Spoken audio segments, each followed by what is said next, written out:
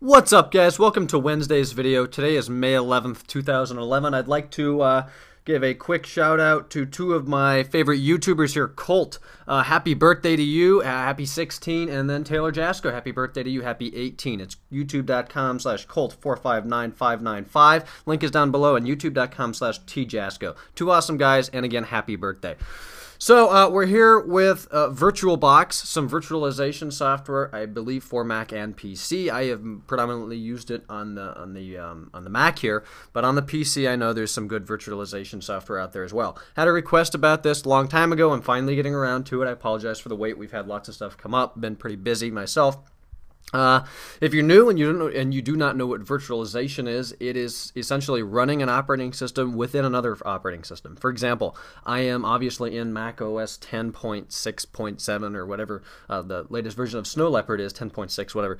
And let's say I want to run Windows 7, which we're actually going to somewhat start an installation today. I'm not actually going to keep it. We're just going to do this for the sake of the video. Maybe you need some Windows files. Maybe you want to emulate old software just to play some games, or maybe you actually have a productive use in using PC software on your Mac, which I apologize for. But we will be looking at Virtualbox today.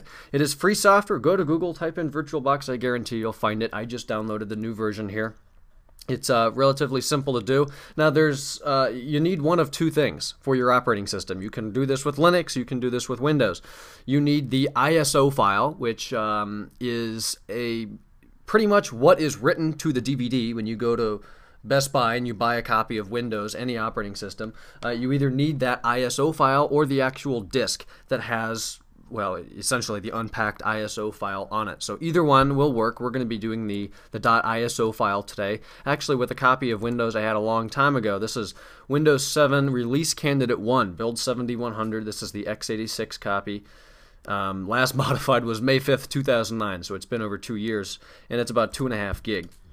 So once we open up Virtualbox here in the top left, pretty straightforward. Click on New. We need to create a new virtual machine.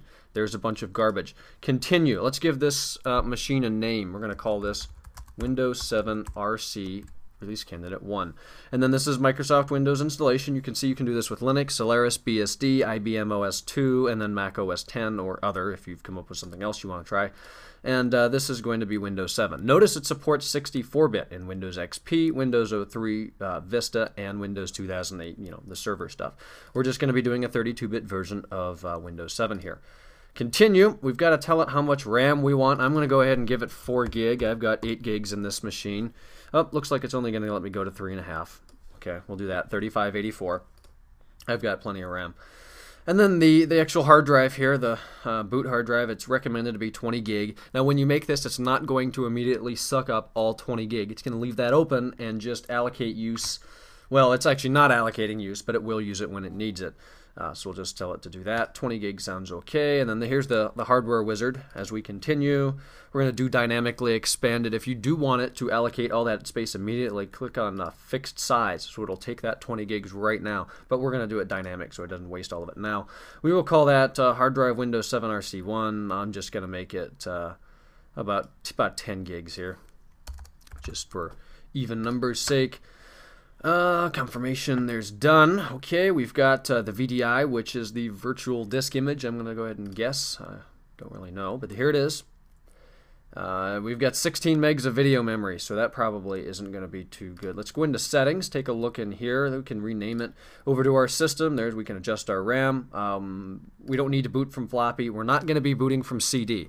Now, if you are going to be booting from a CD and running this installation off a DVD or a CD of Windows whatever or Linux or whatever OS you're trying to emulate here, then leave that checked. Since I'm not going to, I'm going to uncheck it. Again, if you're going to be using it, leave it checked. I'm going to move my hard disk up to the top. That's what we're going to be booting off of. We're not going to be using a network to boot. We can change our chipset here.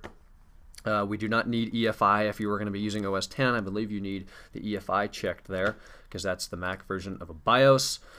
We could give it more CPUs, but I only have a dual core, so I'm going to let it use one of those cores. And then our acceleration will enable hardware virtualization acceleration there. Here's our video memory. Let's give it some more. How about 64 megs?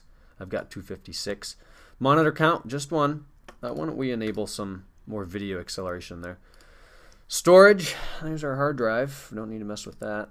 Audio, tell it what speakers to use, and then we can tell it to use our internet adapters here if we want to do it that way. So I don't need the internet in this copy. If you do, then come in here and tell it how to do it. Ports, we do not need serial or USB ports. You can mount devices through USB. If you want to put a hard drive or a flash drive in, you can go ahead and mount that, and then we do not need any shared folders. So we've got it powered off right now, and I'm going to have to go in and tell it to use the ISO file here. So here's the first run. Select installation of media. So there's our DVD drive. It thinks that we want to boot off the DVD. If you do, go ahead, cram your DVD in the computer or your CD and click continue. I want to use my ISO, so I'm going to go browse to my desktop. There's my ISO file. Select, open, and continue. Done. Now it's going to go ahead and start off that ISO, which should fatal, no bootable media found, system halted. So let's take a look at this and see what we can get running. Now I will add, when you get your mouse stuck, you can actually get your mouse stuck in the virtual machine, and you need a command.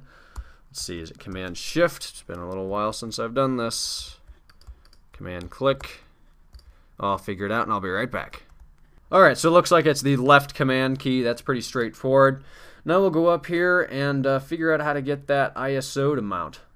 Alright, so finally I ended up throwing in a different copy of Windows. This is the Windows 7 Beta 1 DVD. I just went up here to Devices, CD, and then just pretty much mounted my host drive there. It took me forever to figure out why those ISOs weren't working. I still don't know, so it looks like we're going to be using a DVD for this. From this point, it is just like running this disk in any other PC, except your PC monitor is now this window right here. This window is pretty much your entire computer. Now if we open Activity Monitor, we're going to see a crap load of resources used here with the virtual machine. Right there, it's using 458 megs itself, and once the OS gets going, we're going to be using what I told it to use, about 3.5 gigs. The installation needs to continue exactly as you would on a regular machine from here. Whenever you want to open that installation, open Virtualbox and start running your machine from there. Using a virtual machine is a relatively simple process.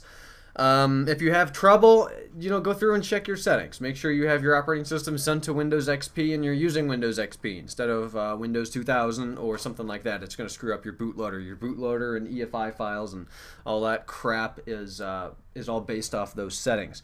So it's going to start Windows. We're going to go through the installation just like you would on your PC at home or whatever you wanted to be using this on, Mac or PC. And I do hope that helped you. Helped you guys figure that out. A little tour of the machine here. I mean, you'll pretty much be able to figure it out. It's really straightforward. If you plug in a USB flash drive and you want to mount that when you're in the OS, go to USB devices, click on it, it'll mount it just like it would on your other machine. When it comes time to close it, click the X, and when it responds, 8 gigabytes of RAM, I tell you, is not enough for OS 10. It'll just ask you if you want to close it down, to put it to sleep and save those files on the disk. Like in RAM, it would take your RAM and dump it to a disk file, or if you want to restart your machine. So there you go, guys. Thanks for watching this video. That's the virtual machine. I hope you did figure it out. If you have any questions you think I can answer, please leave them down below. I'll be sure to get to that. If you like the channel and I did help you out, please take a second to subscribe to my channel. It means a lot. Our website is techinform.us and my Twitter is twitter.com/JamesRSchultz. Again, thanks. Talk to you in tomorrow's video.